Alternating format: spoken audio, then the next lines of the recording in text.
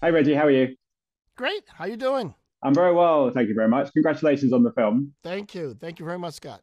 You've been very lucky to do lots of different genres in your career and tell lots of different stories. Tell me about the unique challenges of making a Christmas film because there's a lot of them and there's a lot of different versions of Christmas, and everything in between. Now Christmas movies are sort of a subgenre, right? Mm, And there's probably 30 original Christmas movies made every year, and I'm being conservative, right? Probably more than that.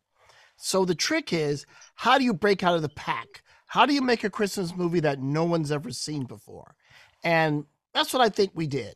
I don't know how many other Christmas movies have jump scares and car chases and kung fu battles, as well as, great Christmas songs and hit you in the feelings. yeah, I think the only one I could think of you saying that is quite a unique film in that sense. The only one I could think of was Jingle All the Way, but that's probably because it's Arnold Schwarzenegger doing hardy things in a Christmas movie.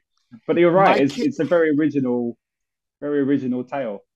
yeah, no, my kids love Jingle All the Way, and they were like, "Daddy, are you going to be as good as Jingle All the Way?" I said, "I got you, I got you."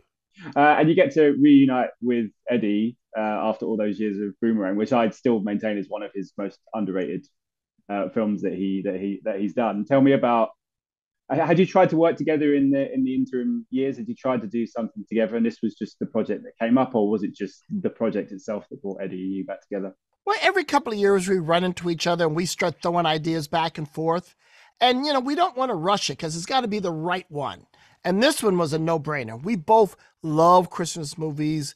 We both have families. We love celebrating Christmas together, and we had a great script. So that was it. He's such a wonderful talent, and in this, Kelly was just saying it's wonderful to see him playing a dad because he's done the R-rated comedies, he's done Beverly Hills Cop and all that kind of stuff, but he has a real kind of sincerity. It must be fun for you to kind of bring that out in him because not he doesn't always get to do that. Yeah, my goal as a director is to give people what they want from Eddie and to give them things they don't expect from Eddie.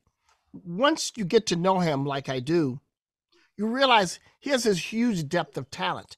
He's a great dramatic actor. He has so many different skill sets as a comedic actor. His physical comedy, his ability to do imitations of people. So I'm always like, how do we get more of him on screen and show parts of him that we haven't seen on screen before? So always fun.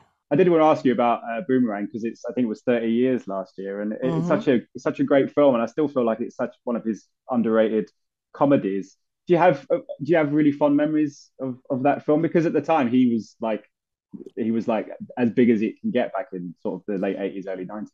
Boomerang was a movie that changed my life and was a fantastic experience making it. And the fact that it has kind of stood the test of time and people still love it the way they do, I'm always very grateful to have made that movie and for Eddie to give me the opportunity.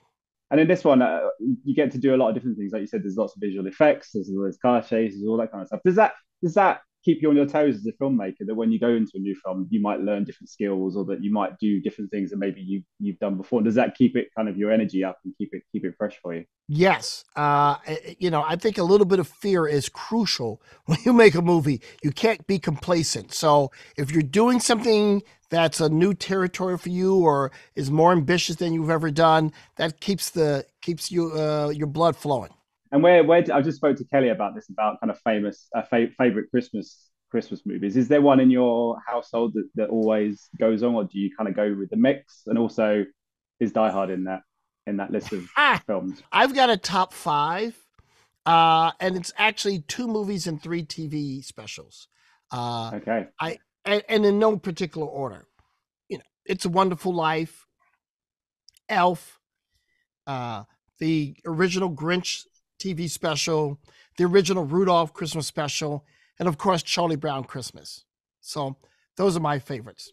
Just before I go, I was looking through your Elf filmography and forgot that you'd obviously made Serving Sarah with Matthew Perry, and also he's no longer with us. I just wondered, do you have any special memories of working with him? Because it's been such an outpouring of kind of sadness, but also joy of what he brought to the world with his warmth and his humor, and just being such a unique talent. Sure. I mean, look, it's a tragedy. Such a gifted guy to pass away so young. he was always, battling to be his full self, and just a terrible, terrible loss. Yeah, absolutely. Well, Reggie, I wish you all the best for the movie. I hope it goes down really well for you. And thank you so much for your time. Thank you.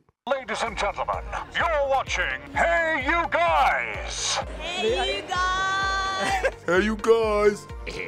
Hey, that's what they all say. Hey, you guys! Hey, you guys!